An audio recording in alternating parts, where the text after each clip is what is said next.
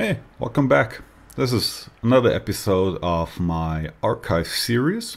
First one was very well received, so I decided to continue on with them. And as I'm doing a lot of projects at the moment that I cannot show in video, I dig out old footage. And I'm also working on the scraping video series, so that might come in the near future too. But enough of the talking, let's go and see some old footage. So, first thing is, I had PVC parts, this is a recurring job, that needed a step milled along their entire length. And I do that by clamping them in the vise, and I have a long parallel backing them from behind. So when I climb mill the step, the end mill pushes the part against the parallel and everything stays stable and nothing does vibrate. This is way faster than trying to clamp the part on the machine table and mill the step from above. I do climb mill for roughing, and then I do just a spring pass in conventional milling to get rid of all the chips that still are sticking to the PVC.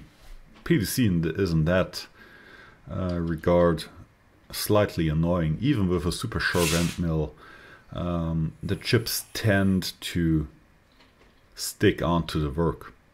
Here I'm flipping the part around, clamp it down and cut the second side.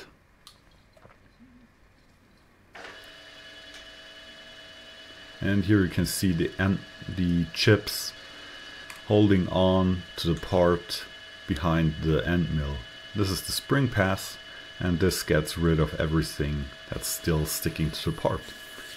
And we're left with a nice clean part.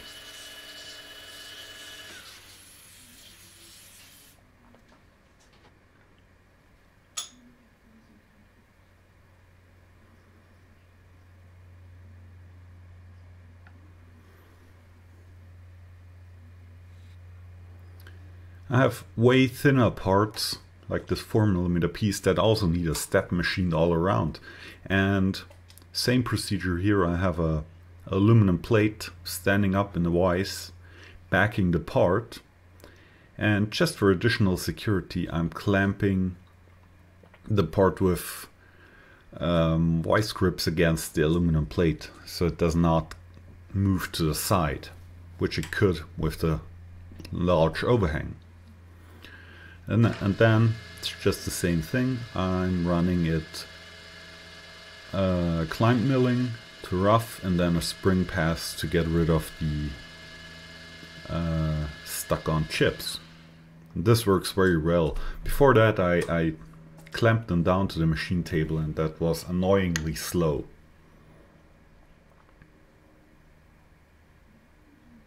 So here is a quick tip to align the tool of a shaper with the edge of a workpiece.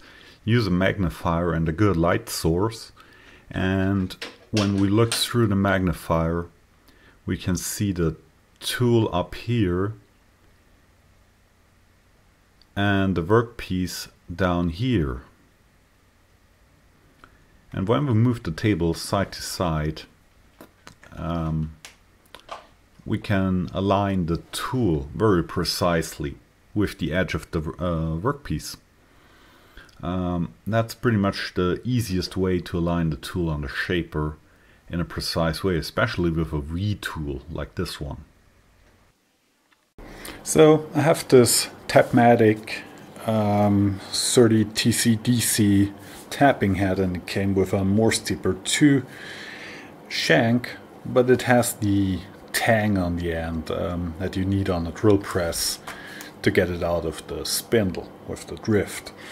I use this exclusively in my milling machine, and the milling machine of course has a drawbar, and when you want to use a tool with a tang you have to pull out the drawbar, and this is quite annoying.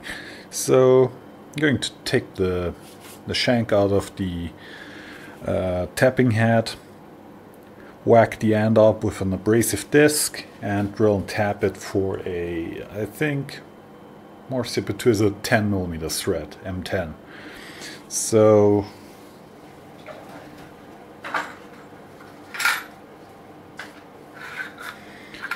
in the past I made these wedges to separate the B taper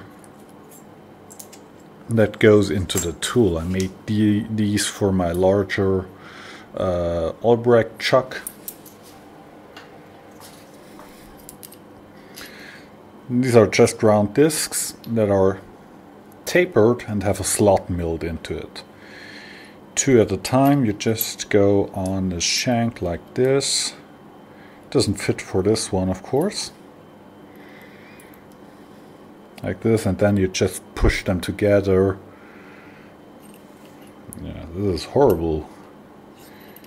You go onto the here like this, then you push them together in the vise, and they will separate the shank from the drill chuck.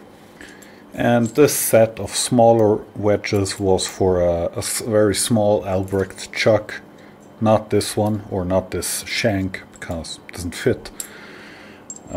I make them on purpose. I just take, these are made out of, I think, oh yeah, 123/79, that's D2 tool steel, and these are made out of large diameter drill rod.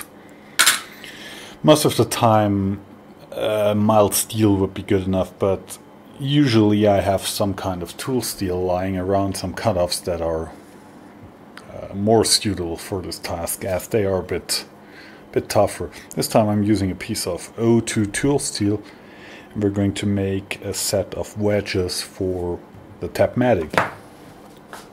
This distance here is 11mm, so my material here is 8mm thick, so the wedges will look something like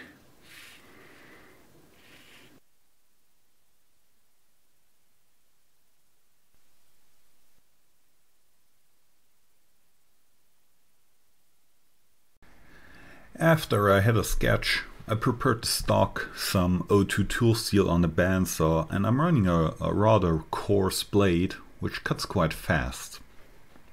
It's 4 to 6 TPI.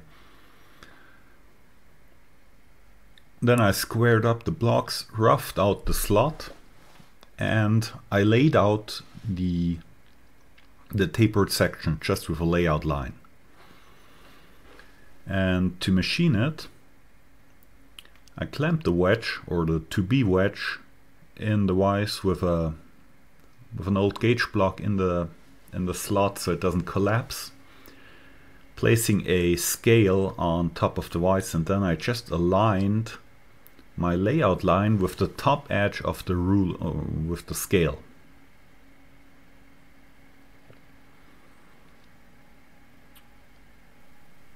And then I just brought down the end mill until it barely touched the scale, and everything was set up. That's quite a fast way to machine a not so precise angled surface. Just lay it out, use a reference edge to align it with the vise, and then machine it down. Just running a 10mm carbide end mill dry. That's perfectly fine. Okay, I machined the 2 wedges with the slot in it, and I deburred everything so they don't scratch up each other. I'm not going to harden them. If you want to use them on a regular basis, it makes sense to harden them and draw them back to a good working hardness of something like 50 Rockwell C. But in this case, I'm probably only going to remove this taper once. This will be good enough. And as you can see, the way I designed the wedges is so they overlap about 2/3 of the angled surface, and 1/3 is free on each side. And now we can just go over to the vise, bench vise, pinch the two wedges together and separate the two parts that way. Most of the time it works. I put a little bit of lubrication on the sliding surface here, some molybdenum disulfide, just to give us a fighting chance. And now we put the two wedges in place, like this, go between the jaws of the vise, and crank her down. And eventually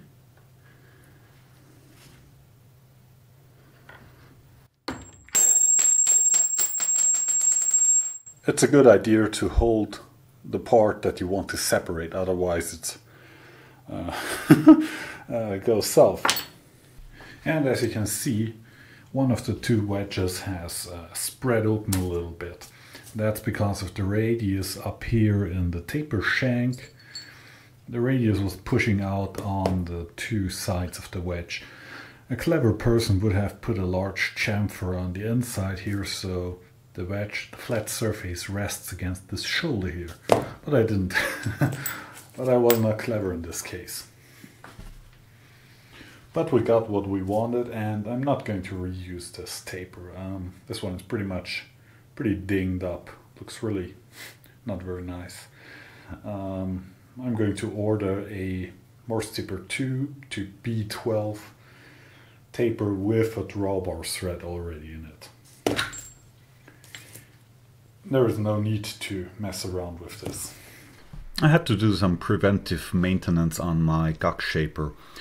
I pulled off the ram and I put a scraping pattern on the complete bearing surface of the ram using the Ren's power scraper. And I did that because the original scraping, while it was completely intact, was very shallow. There was not much space for oil, so I used a 20 radius blade and I put a scraping pattern over the whole surface to break up the very dense surface. And then I even took a hand scraper and a hammer and I half moon flaked the lower surface to put even deeper oil pockets in it. You always want to put the half moon flaking on the non-exposed part of the slideway. Otherwise, as the half moon flaking is relatively deep, you will pull dirt and dust into the slideway through the half moon flaking. Sometimes you see the half moon flaking on exposed parts of the ways, and that's very bad practice. Don't do that. Here I'm working on the gibs, which form the other half of the dovetail. And I didn't half moon flake these, I just put a weave pattern with a 20 radius blade onto them to reduce the bearing surface.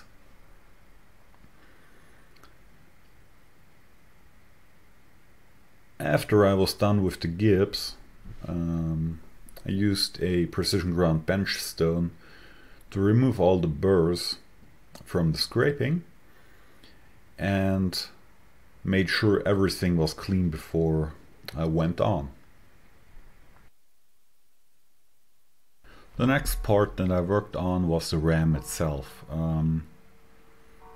As I said earlier, you don't want to put a half moon flaking on an exposed slideway, but you always can put on a normal scraping pattern, like a weave pattern.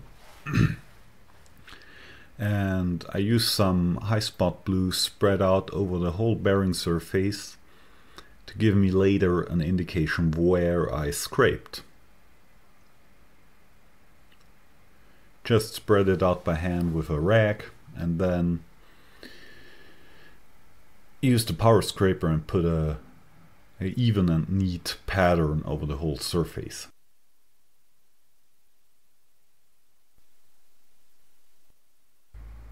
And with the power scraper, this whole job was done in maybe 1.5 hours.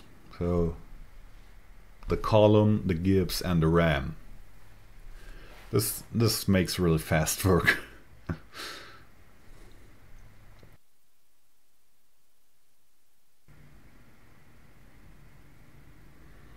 After everything was done, I put the Gibbs back in place, cleaned out everything, put some oil onto the sliding surfaces, and lifted in the ram. The nice thing about the Gack shaper is all the parts are relatively light and I can move them by hand without a crane or a hoist.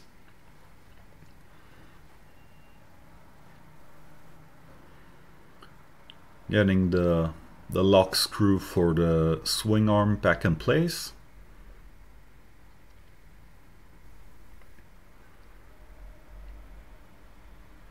And moving the ram back completely.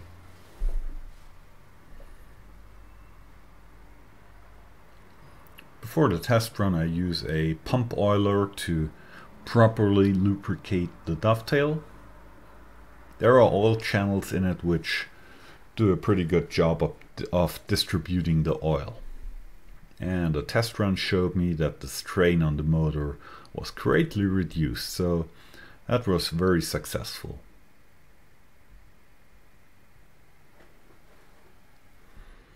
I hope you enjoyed this rather short collection of random things. Thank you all for watching and see you next time.